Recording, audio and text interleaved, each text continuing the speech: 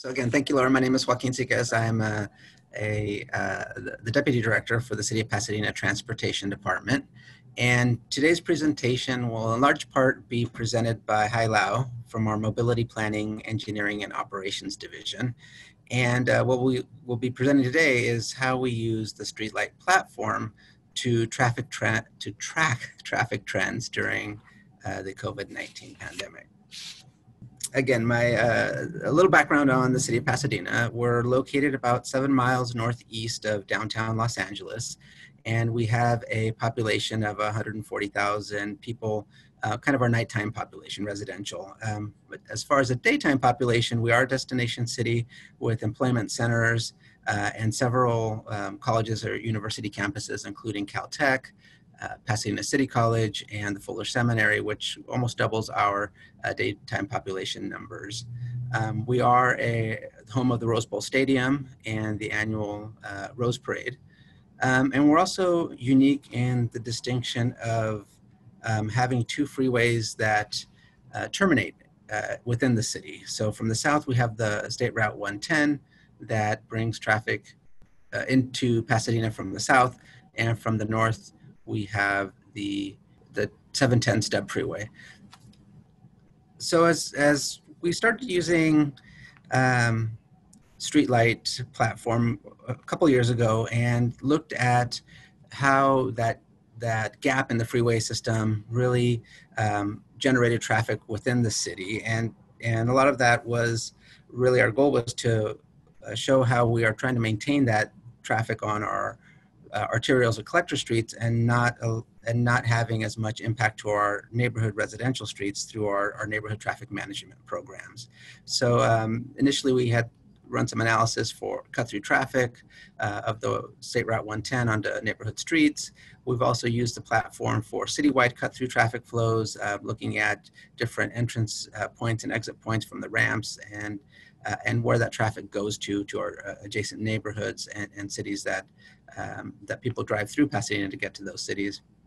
And we've taken a close look at that 710 freeway ramp analysis for the freeway stub. But really our purpose today is to talk about how we've used the StreetLight platform with respect to the COVID-19 timeframe and the traffic components or tracking traffic during that COVID-19 time. So that's what the focus of our presentation will be on.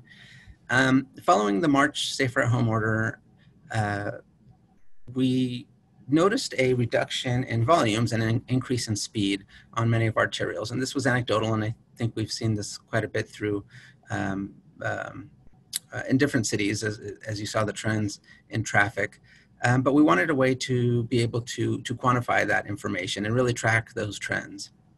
So in addition, as part of our response plan to COVID-19, with restaurants not being able to serve indoor dining, we converted many of our streets to provide outdoor dining by providing K-rail and areas for restaurants to move onto the street. And this really meant changing the roadway network. So we removed travel lanes to accommodate that. And we wanted to be able to not only manage the traffic flow and monitor the traffic flow, but also wanted to be able to manage the traffic speeds by using various traffic signal timing techniques throughout the city to reduce that speed on these corridors and a lot of our arterials, not just the ones that we had the on-street dining. So our challenge was, how do we efficiently monitor traffic volumes and speed citywide? And the solution that we used through StreetLight was a segment analysis tool.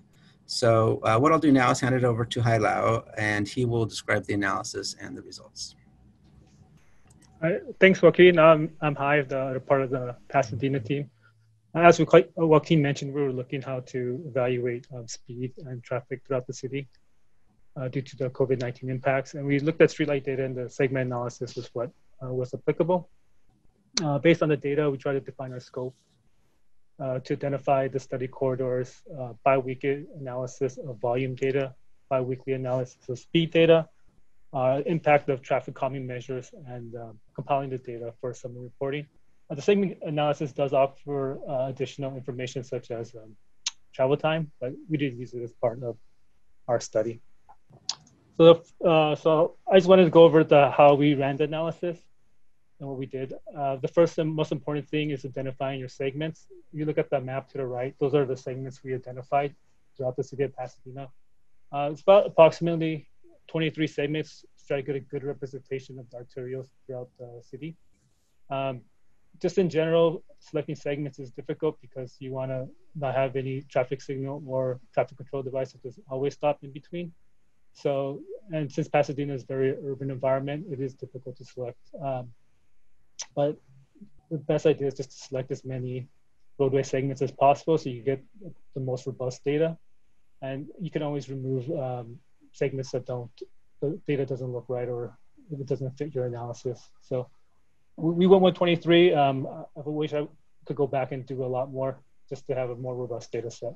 So after you identify your segments, you create the zone. And once you have the zone, you can run your analysis. For us, so the analysis itself has several options. You can select the data periods. That's how we did the pre and post COVID data. So there is historical data. So we could run traffic data for 2019 before COVID impacts and after 2019, I mean, after COVID. So that's how we ran the analysis. Also, there's several options to customize the analysis. So you can match how your organization traditionally views data, such as selecting data types, day types, day parts, and you can bin the speed segments as well as travel time.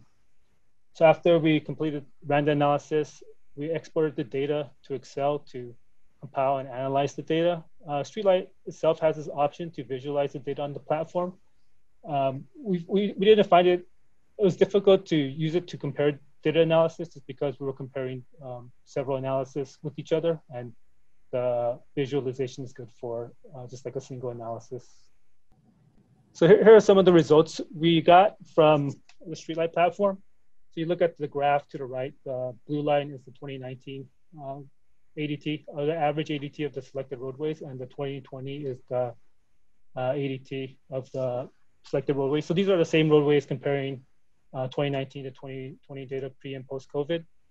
And you see the red line on the graph, that's the implementation of the stay-at-home order. So if you look at, you can see the orange line, the traffic volumes dropped about 60% after the stay-at-home order and has been steadily increasing.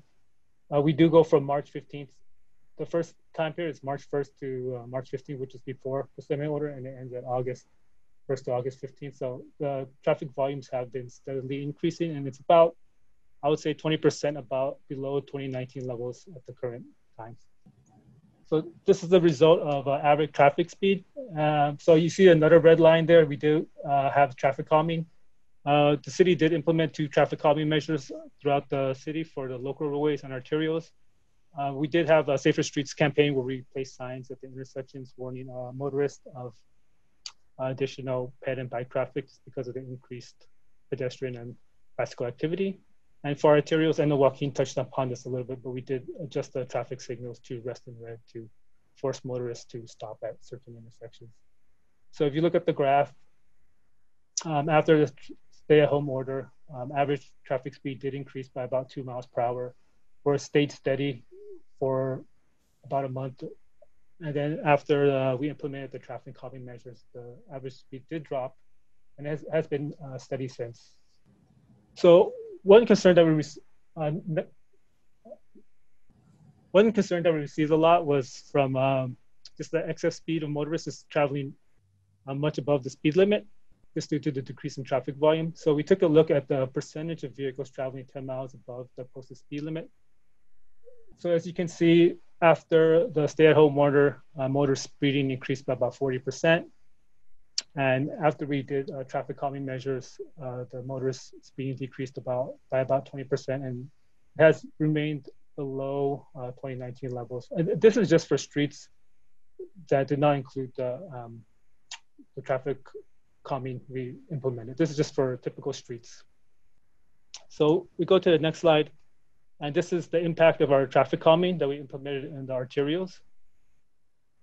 So this graph shows the percentage change from 2019 of motorist speeding 10 miles above the speed limit.